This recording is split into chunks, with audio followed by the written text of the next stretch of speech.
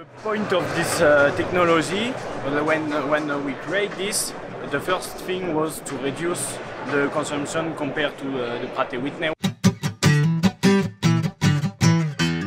One of the stars of the show was undoubtedly the Turbotech R90 turbine, while burning just 35 litres an hour at 75% power setting and weighing in an impressive 86.5 kilos.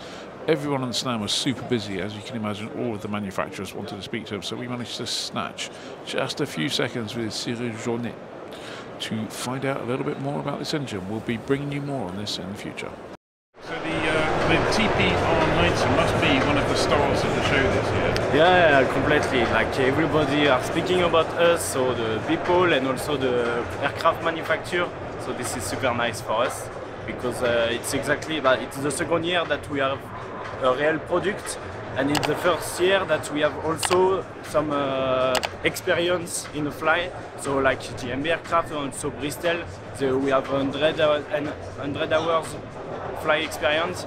So we start to be a bit confident about this, and this is super nice. Brilliant. So I guess one of the big things of the show that we saw was one of these in the front of a Robin.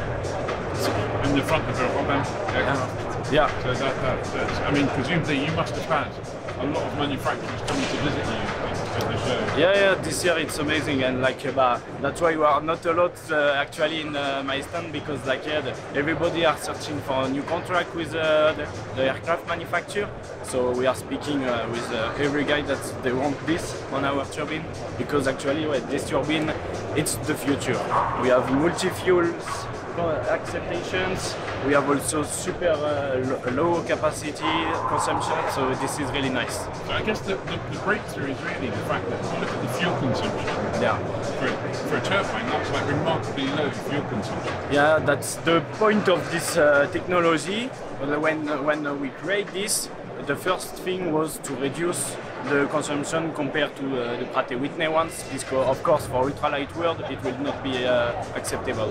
So we have a key of the technology inside of the exchanger. It's the heat exchanger, and we reuse the gas.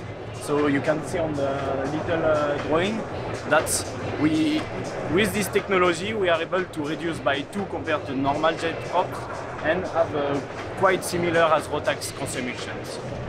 I mean, I guess the other challenge for engines like this, you mentioned the Pratt & Whitney engine is not a cheap engine.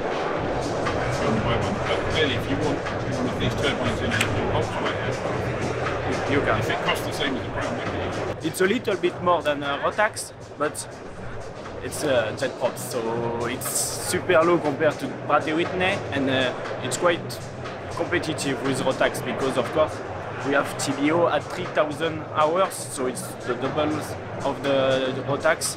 And who don't love turbine? Yeah. So, I see there's a lot of white space under there.